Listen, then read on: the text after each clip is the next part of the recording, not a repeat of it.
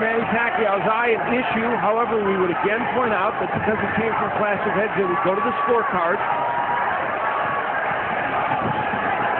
I would guess Manny Pacquiao was ahead on the scorecards at this junction, but we don't know. Pacquiao had Solis in bad trouble in the 6th round, but then Solis came back with a big left hook. Solis showed, if nothing else, in that last round now, he's resilient. He did recover quickly. He got hit with some good shots by Manny Pacquiao.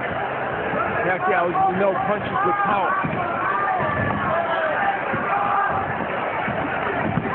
Right hand gets in by Pacquiao, and again they come perilously close to clashing heads. Still a trickle of blood from the left eye of Pacquiao, but Solis hasn't been able to hit it, so he hasn't exacerbated that. There's a right hand by Solis. Solis has a tendency to fall inside, especially if he throws his right hand, and that's why the hits become there. Two left hands for Solis. Two good straight left hands got him in trouble again. Pacquiao's primary weapon, and it's working now. Solis needs to pick up that guard. He needs to pick up that defense over here. He's slacking off, and that's where he's getting caught. Now, isn't this the effect that Manny always has on opponents? He breaks them down. You know, we saw him do it to Morales over 3 fights. We've seen him do it to a lot of guys. It's a relentless pressure. After a while, you know, despite yourself, the hands start coming down because you get exhausted. Now, 29 of the 32 KOs that Pacquiao has had have come within 6 rounds. And all of Solis' KOs have come within 6 rounds. So they're in territory where Solis just doesn't knock people out, and Pacquiao doesn't often do so.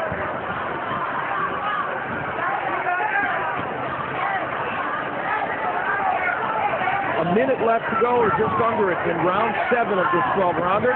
Good jab by Pacquiao.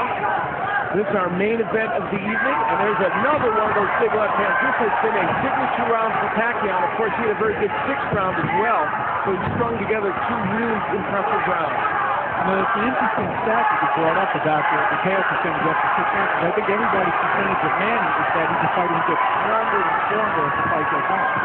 That's kind of surprising. You know what? Either he gets stronger, or the fact of the matter is that he pressures the fight with his opponent so much that they tend to wear down quite a bit. Obviously, you know what? I was noticing that most of the southpaws, they seem to lean to the right when they get ready to throw that lift. I'm surprised that Solis has caught on to that.